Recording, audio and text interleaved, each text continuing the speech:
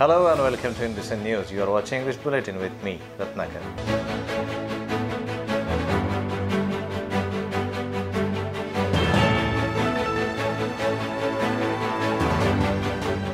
The news in detail. Governor Bhagat Singh Koshyari on Wednesday visited Bhandara District Hospital, where 10 infants lost their lives in a fire that broke out at the sick newborn care unit, and took review of the overall situation here. An official release said, while instructing that precautionary measures should be taken immediately to prevent such incidents in future. The families of each deceased child will be given assistance of ₹2 lakh each, Governor Bhagat Singh Koshyari said after inspecting the General Hospital here today. Koshyari also interacted with the mother of the victims and inquired about their condition. He instructed the medical authorities to take proper care of the mothers and children.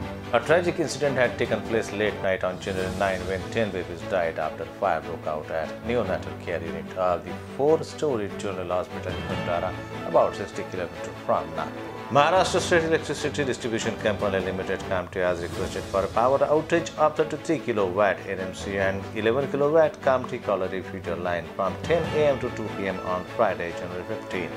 Following this outage, pumping and other operations from Kannan water treatment plant will also remain closed and suspended during the concerned duration of time on Friday. Following this 4-hour power shutdown and subsequent Kannan WTP pumping shutdown, water supply in almost 28 ECRs from 4 zones of Nagpur Municipal Corporation like Satanjipura, Lakarganj, Asinagar and Nehrunagar zone that are dependent on Kannan WTP will remain affected, and therefore citizens are advised to take steps in this regard. Furthermore, as 28 ECRs will remain empty, water supply by means of water tankers will also not be possible during and after shutdown in affected areas. Taking cognizance of the high number of casualties and fatalities among birds came into contact with nylon manja that is used for flying kites, the group of city-based youth has opened a bird helpline number. As the district administration seems to be unsuccessful in curbing the rampant sale of nylon and glass-coated manja in the city, citizens are coming forward to spread awareness in this regard. Several birds have been found injured owing to the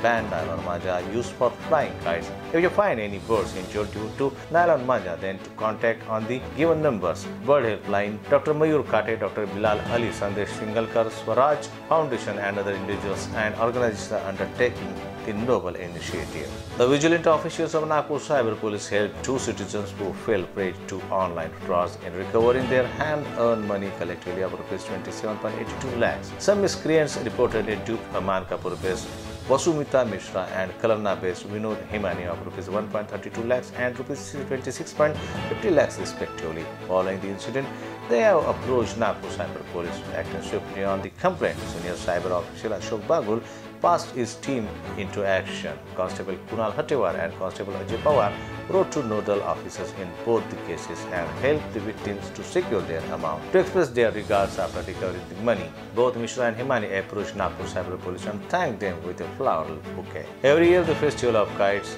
Makar Sankranti, brings with it a tragic trail of blood soaked in innocent life, thanks to the killer nylon manja which stay afloat with the party of administration. The unabated sale of nylon manja continues to leave a dangerous threat across road, more often turning all joy into heavy gloom for those who lose their dear ones.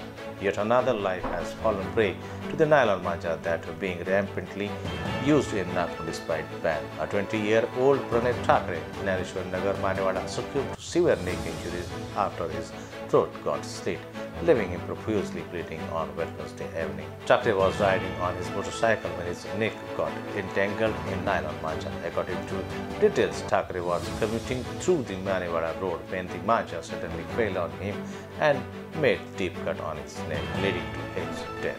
Mahmuda Shikshan and Mahila Gramin Vikas Bahudeshiya Sanstha Associated Central India Group of Institutions Lonara, Nagpur has organized a blood donation camp on 12th January 2021 at its premises at Lonara in collaboration with Lifeline Blood Bank. The blood donation camp was inaugurated by Shri Atul Kotecha, Secretary Maharashtra Congress Committee, Mr.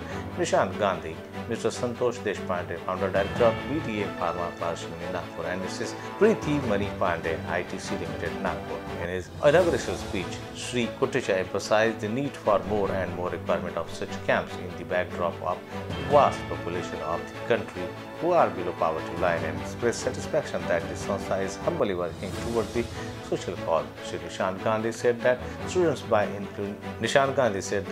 by inculcating positive attitude in their life can improve their personality as well as help in development of the nation.